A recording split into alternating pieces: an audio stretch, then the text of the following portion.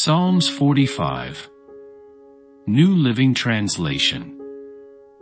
For the choir director, a love song to be sung to the tune Lilies. A psalm of the descendants of Korah. Beautiful words stir my heart. I will recite a lovely poem about the king, for my tongue is like the pen of a skillful poet.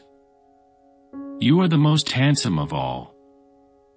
Gracious words stream from your lips. God himself has blessed you forever. Put on your sword, O mighty warrior. You are so glorious, so majestic. In your majesty, ride out to victory, defending truth, humility, and justice. Go forth to perform awe-inspiring deeds. Your arrows are sharp, piercing your enemies' hearts. The nations fall beneath your feet. Your throne, O God, endures forever and ever. You rule with a scepter of justice. You love justice and hate evil.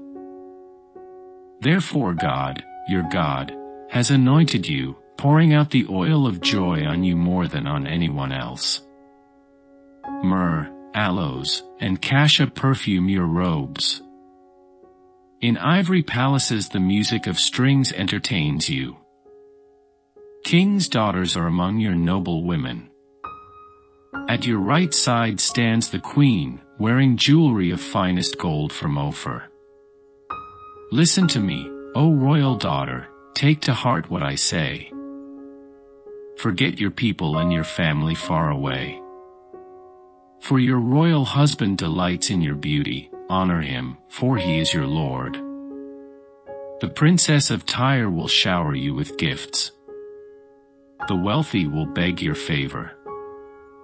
The bride, a princess, looks glorious in her golden gown. In her beautiful robes, she is led to the king, accompanied by her bridesmaids. What a joyful and enthusiastic procession as they enter the king's palace. Your sons will become kings like their father. You will make them rulers over many lands. I will bring honor to your name in every generation. Therefore, the nations will praise you forever and ever.